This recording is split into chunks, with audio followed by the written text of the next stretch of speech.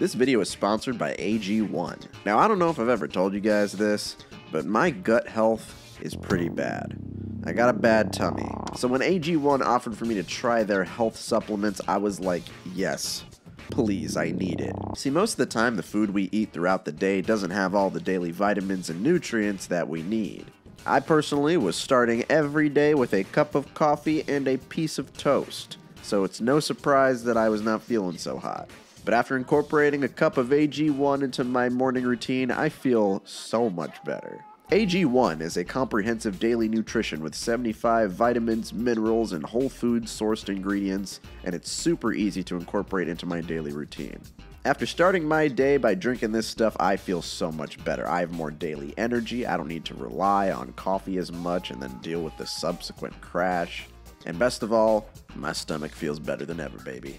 So if you want to get in on this yourself, you can head to my link, drinkag1.com/Cosmonaut. You'll get a free 1-year supply of AG vitamins plus 5 AG1 travel packs with your first purchase. In case you missed it, that's drinkag1.com/Cosmonaut, or you can click the link in the description. Cosmonaut Quickie! So after many years, The Flash is finally out. And I said for those many years that if this movie ever came out, it has the potential to be pretty entertaining. The Flash is one of the biggest superheroes of all time, and he has a lot of really cool stories that would make for decent movies. And it's weird that he's never gotten much representation in media outside of the Justice League cartoon and this, obviously. And the reviews for this movie were either, it's amazing, it's fantastic, it's the best movie ever, or it's horrible, it's awful, don't watch it. And as usual, I'm here to tell you that both parties are correct. Everybody is right.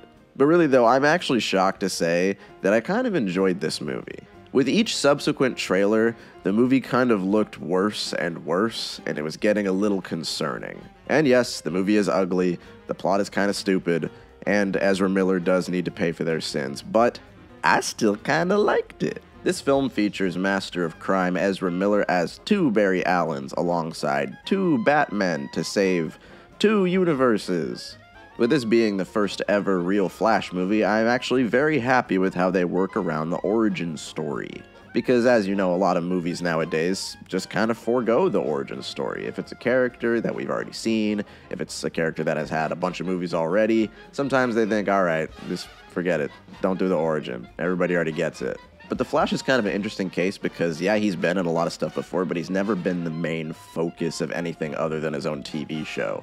So there are a lot of concepts to the character that need to be explained to a general audience. Because if you ask, like, a regular person what The Flash can do, they'll say, he runs fast. And this movie does manage to work in a little bit of an origin story for The Flash by giving it to the other Barry Allen in the story. This movie takes the Flash that we're used to from these movies and makes him the mentor to another Barry Allen. And this makes him much more interesting, and it gets him away from being just comic relief. Having a character who's usually obnoxious be the straight man to an even more obnoxious version of himself is an incredibly smart idea. Watching him come to terms with the fact that he kind of annoys everybody is actually pretty interesting. And the adventure that they go on is very clearly inspired by Flashpoint as well as Back to the Future, which is a pretty good combination. This movie definitely leans into the wacky science fiction aspects of The Flash, and that scene in the Snyder Cut where Barry traveled through time was honestly, still to this day, one of the coolest scenes I've ever seen in a superhero movie. And while nothing in this movie gets to that level, the sequence where Barry first travels through time in this movie was presented in a way that I found to be very effective.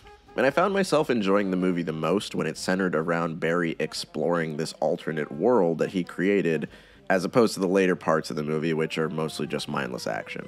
And most surprisingly, I found myself really enjoying Michael Keaton's Batman in this story. When I saw the trailer, I kind of didn't really feel anything. I thought he was here purely for fan service, but he was honestly one of the best characters in the story. I was worried that this movie would be a multiverse fan service clusterfuck like we've been getting in a lot of superhero movies lately, but honestly for the most part, the fan service was handled just fine. It's not really the focal point of the story, and I'm very grateful for that. That is, until the last little chunk of the movie. I don't want to spoil anything, but near the end of the movie, we get a montage of tasteless fan service. And if you've seen any trailer for this movie, you probably already know this, but this movie is hideous. At least as far as the CGI goes. A lot of people are saying that this is like the ugliest superhero movie ever, but when they're not relying too heavily on CGI, the movie looks pretty cool. It looks better than most MCU movies, if we're being honest. Until the screen is filled with ugly CGI human faces. This movie is trapped deep in the depths of the uncanny valley. There are so many shots of plastic, creepy CGI humans.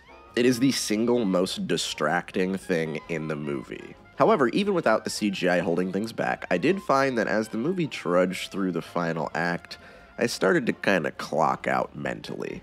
I remember when I saw the trailers for this movie, I was thinking to myself, why does it look like this whole movie takes place in an empty Dragon Ball Z wasteland?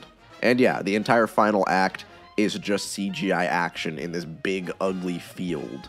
And it's not the worst dumb CGI battle that I've seen in a superhero movie, but it's still an ugly CGI battle. And it's a little disappointing because a lot of the other action scenes in the movie are very entertaining, and this is just one that doesn't really stand out in comparison. And then it leads to the ultimate climax of the film, where all the sci-fi elements of the story just start to create a bunch of plot holes. And with a lot of time travel stories, I accept the fact that plot holes are inevitable. But this movie gets to a point where the story just straight up doesn't make any sense anymore if you think about it. And overall, I think like the final part of the climax of this movie is just kind of bad. And for the briefest of moments, the movie just kind of isn't very good anymore. Which is a little disappointing because everything before and after is a lot of fun. And thankfully, this brief moment of shittiness doesn't last very long. Because I really do like how the movie ends, and even though I don't think we're going to get a follow-up to this movie anytime soon, I had a lot of fun with what I watched. Which, honestly, I didn't expect. I think I'd classify this movie as dumb fun. And I'd say that both of those words are capitalized. This movie kind of knows exactly what it wants to be, and I think for the most part, it accomplishes that efficiently. It's not really a movie that I think you need to go see in the theater anytime soon, but it's definitely one that, you know, if you see it on HBO, you can put it on. You'll probably have a good time. So yeah, I'm going to go ahead and give The Flash a surprising 7 out of 10.